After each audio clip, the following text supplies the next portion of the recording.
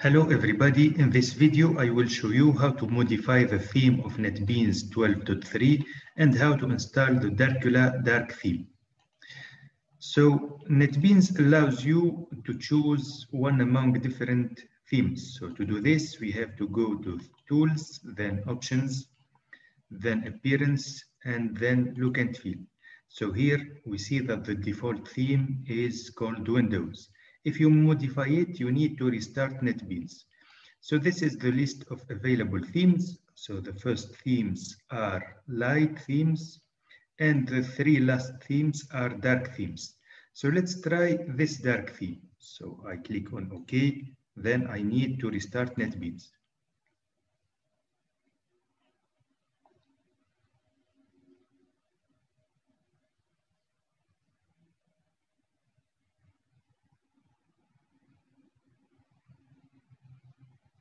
Now this is the appearance of this dark theme. Let's see the editor. So this is the appearance of the editor. And this is the appearance of the IDE. Now, if we want to choose another light theme, let's go to Tools again, then Options, then Appearance. Then we can select this example of a light theme, then OK. Now let's restart Netbeans again.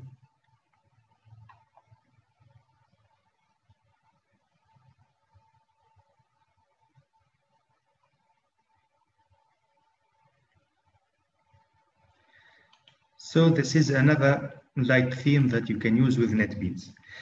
If one of the available themes is good for you, you can use it. But if you want to install another dark theme called Dracula theme, then I will show you now how to do this. So let's use the navigator and then let's type Netbeans Dracula. Now let's go to this first link.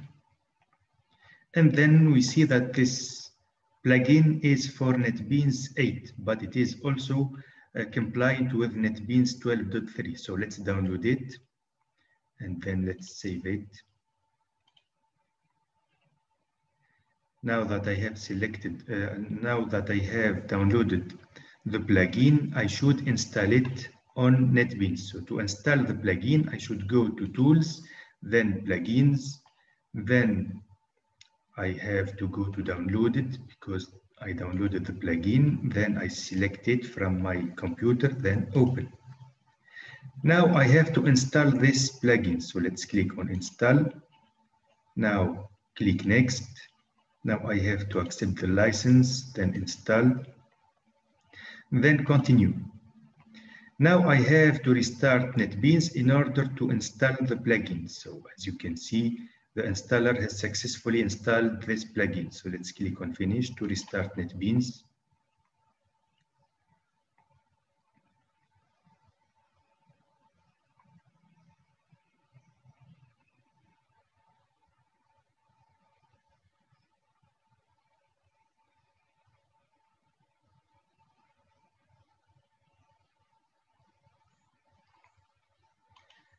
So as you can see, the Dracula theme has not been applied. To apply it, we have to go again to Tools, then Options, then Appearance, then Look and Feel.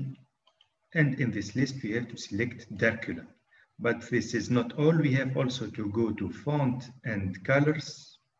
And we have to select the Dracula profile. So let's select the Dracula profile. Then, OK.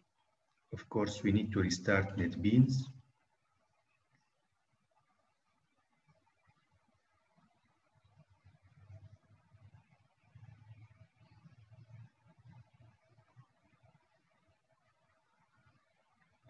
And now, as you can see, we have this Dracula theme used with Netbeans. So this is the editor.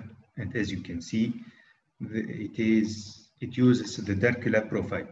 So thank you very much for watching.